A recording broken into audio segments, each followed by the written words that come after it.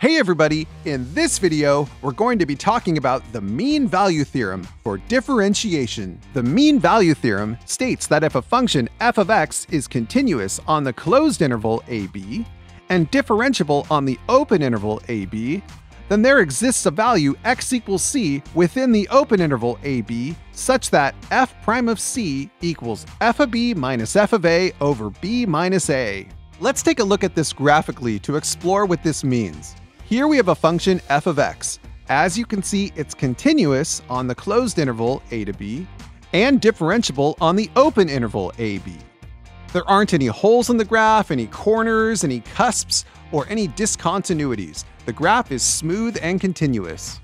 Now, the conclusion of the mean value theorem states that there exists a value x equals c within the open interval ab such that f prime of c equals f of b minus f of a over b minus a.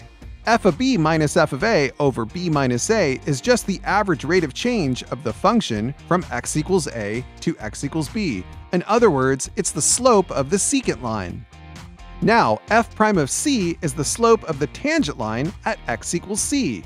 So what the mean value theorem is saying is that there's a value x equals c within the interval where the slope of the tangent line is equivalent to the slope of the secant line. And as you can see in this diagram, we have two parallel lines. The slope of the line at x equals c is parallel, or equivalent, to the slope of the secant line from a to b. Now remember that the average rate of change is the average slope over an interval. In other words, it's the mean slope of a function over an interval. So the mean value theorem finds us the x value on the function where the slope of the tangent line is equivalent to that mean slope. Let's do an example problem.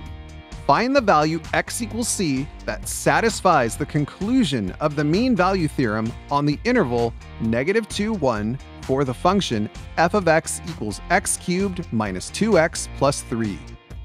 Before we try and solve this, let's outline a solution strategy.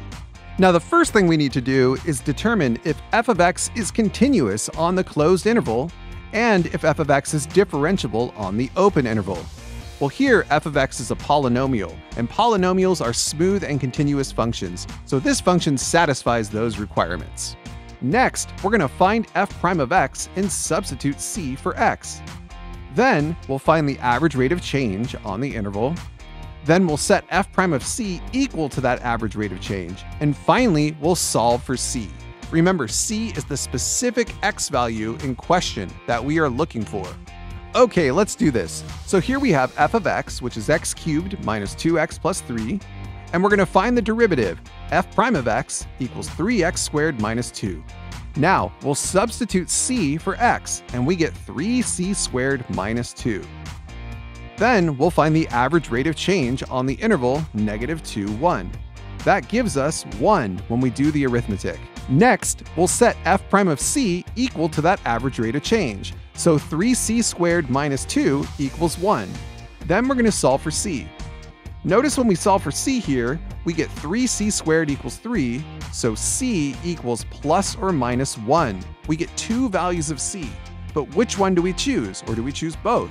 Well, we have to remember that the mean value theorem only guarantees us a value x equals c on the open interval ab. Remember, the interval is -2, 1, and the mean value theorem guarantees a value x equals c on the open interval -2, 1. c equals 1 is not a solution because it's an endpoint. But that means that c equals -1 is the solution. Let's look at this graphically.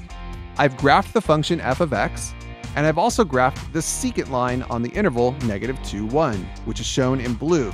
Then I've graphed the tangent line, shown in red, at x equals -1, or c equals -1.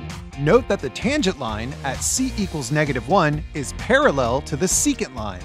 The two lines have the same slopes. And this validates our answer. We found the value x equals c, whose tangent slope is equivalent to the slope of the secant line on the interval -2, 1. Let's recap the mean value theorem. If f of x is continuous on the closed interval ab and differentiable on the open interval AB, then there exists a value x equals c within the open interval AB such that f prime of c equals f of b minus f of a over b minus a. Remember, this theorem is just a fancy way of saying at what x value does the slope of the tangent line equal the slope of the secant line on an interval.